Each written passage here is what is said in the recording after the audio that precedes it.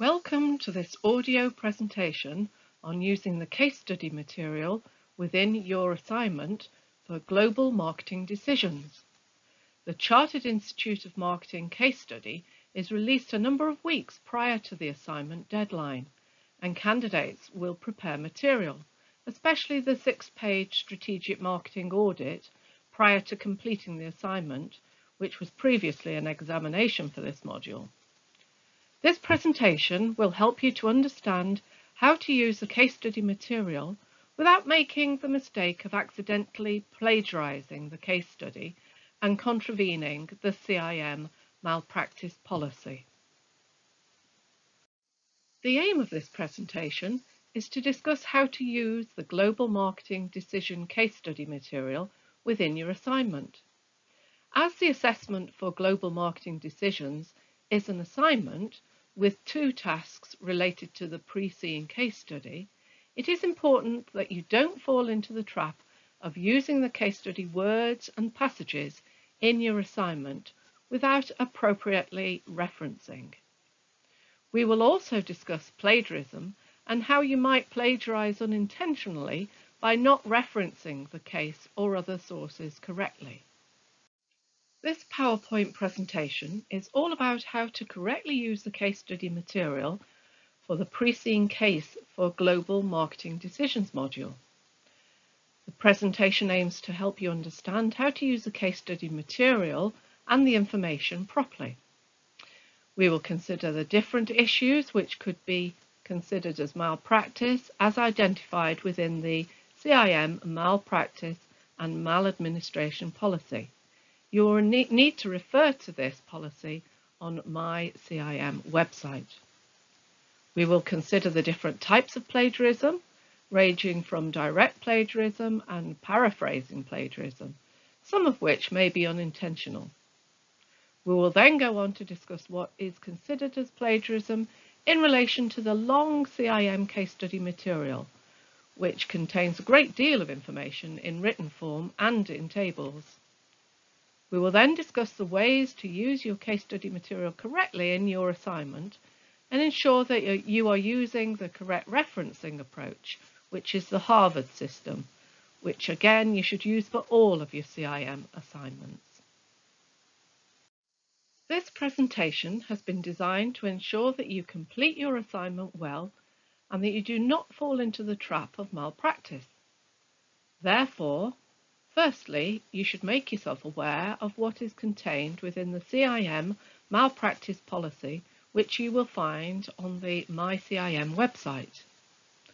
The policy states that malpractice is any act through which any individual has gained advantage and/or threatens the integrity of CIM qualifications and/or assessments and/or their proper certification and/or compromises the reputation of the CIM awarding body. You should note that studying CIM members, i.e. candidates or you, are responsible for ensuring that you follow CIM guidelines for your assignments. So you need to ensure that you know what plagiarism is and how to avoid it. You also need to ensure that you do not collude with your fellow colleagues or students within your work or college. So you should not prepare any answers together and use that work in your assignment word for word. You need to ensure that you do not impersonate another candidate or student. Only you must write your assignment. It has to be only your work. CIM is aware that there are some organisations who offer to help you write assignments for a fee. This is not acceptable, as your work needs to be your own original work. Firstly, we need to consider what we mean by plagiarism and the different types of plagiarism which relate to the CIM case study. You may unintentionally plagiarize a case study by not understanding what plagiarism means or incorrectly referencing or not referencing at all. We will discuss direct plagiarism and paraphrasing plagiarism and why it's not acceptable. Firstly, direct plagiarism is where you take direct, exact, word-for-word text from the case and present it as your own work. So you might have taken a sentence or a paragraph from the CIM case without alterations and added it to your assignment without any reference to the CIM case study. This is not acceptable. You must ensure that if you do that, you reference it appropriately as a direct quote from the case study. Secondly, paraphrasing plagiarism is where you take ideas from another source of information or different sources which might include the case study, using those words, and you try to fit these passages together and try to pass it off as your original work by changing one or two words but without adding any references. You might not have realized that that is also plagiarism if you do not reference the sources or the case study that you have used. And now we will consider what constitutes plagiarism of the case study material. In some cases, candidates do not realize that they are plagiarizing the case, which we'll discuss further. There are several issues which could be considered as malpractice relating to the CIM GMD case study. Some of these are not intentional, but this has resulted in contravening the CIM policy on malpractice. You should be aware that the CIM uses software to test for plagiarism called Turnitin, and as such, a report is issued for each submission or each assignment which indicates the level of similarity to other sources.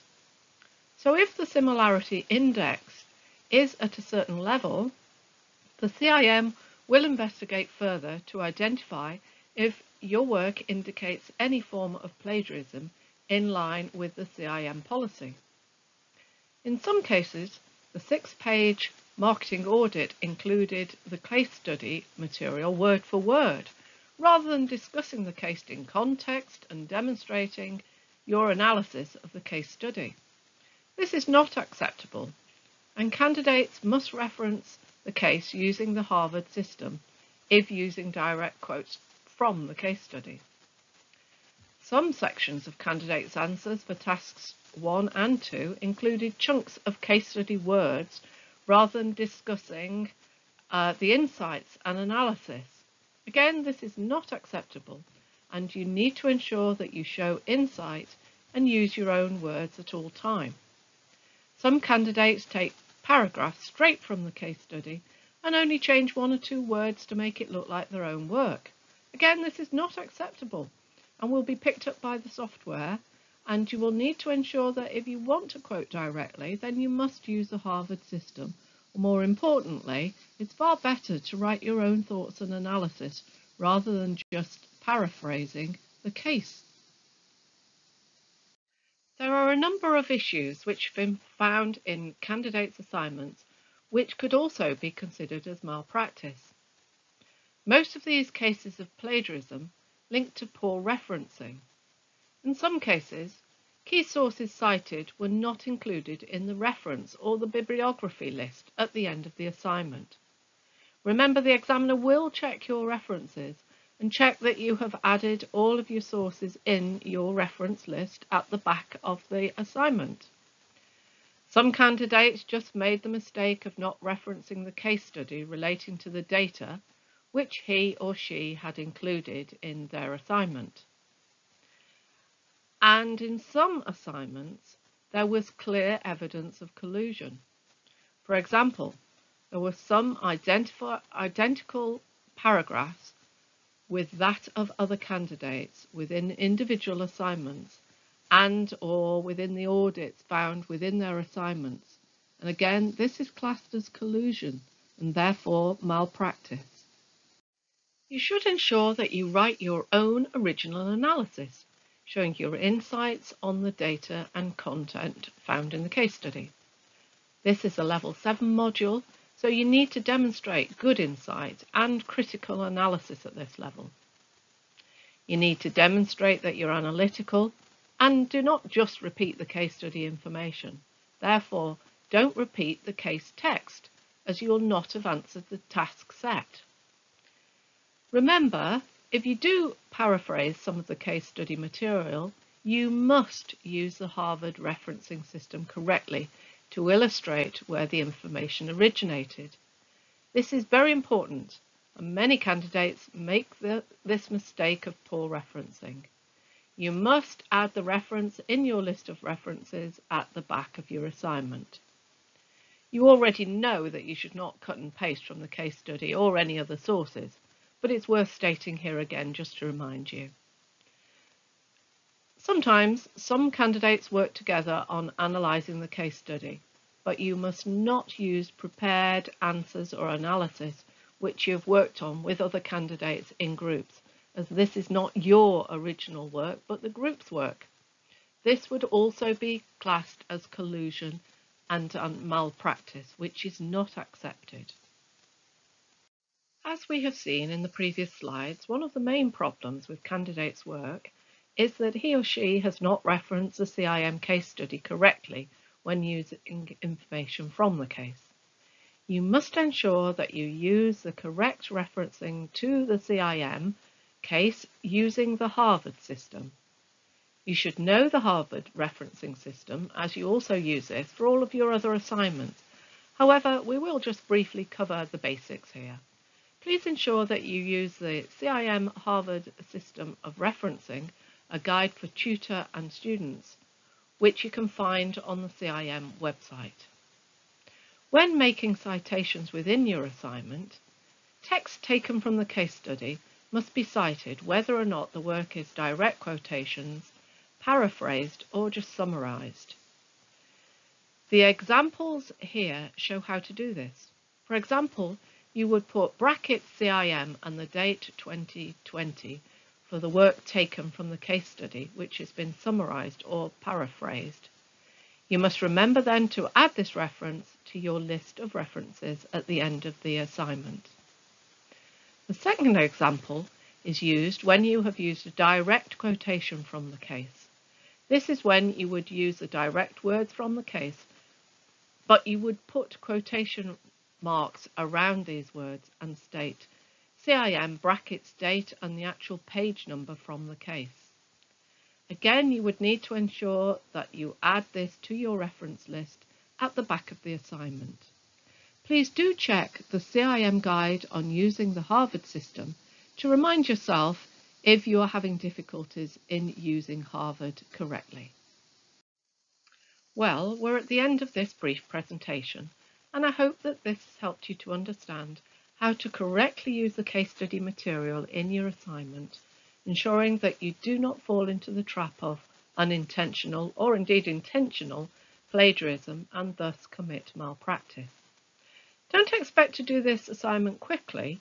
You will need time to research, analyse and write up your work based on the case study for tasks 1 and 2 and an organisation of your choice for task 3. This is level 7 work, so you need to ensure that you are critically analysing information and put in the best work you really can to achieve this and be proud of it. Remember that this is an exciting opportunity for you to select the organisation for task 3 that suits your background and experience, so enjoy it.